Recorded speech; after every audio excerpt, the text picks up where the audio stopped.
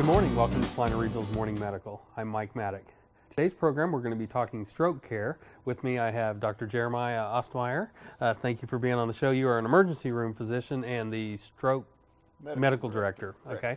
I know Salina Regional has been taking care of stroke patients for years, but recently some changes with that becoming a certified stroke center.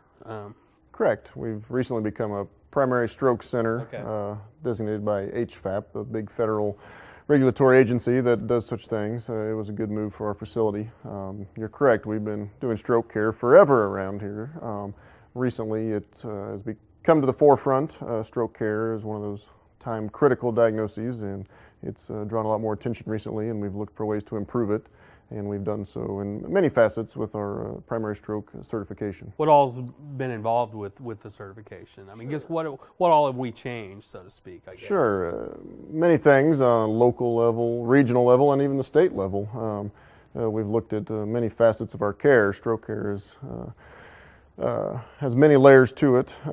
It starts with recognition out in the community. As you know, we've done a lot of work on the community with our paramedics, our firefighter units, and trying to educate the public and early recognition. Again, stroke being a time-critical diagnosis. One thing that our viewers can do for long-term outcome is recognize the signs of early symptoms and signs of a stroke, correct? Correct. And what are those? Yeah, there's can be many symptoms, but the main things we try to teach. Some people have heard of the FAST. So face recognition, changes in your face, one side or the other drooping, changes in your arm is the A part of that. Do you have weakness in one arm or the other, drift in one arm or the other?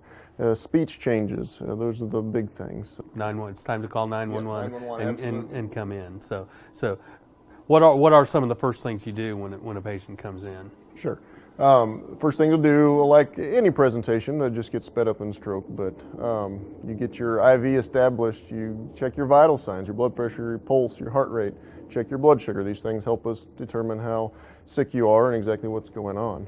From there, if we're concerned about a stroke, then you're going to go right to the CAT scan.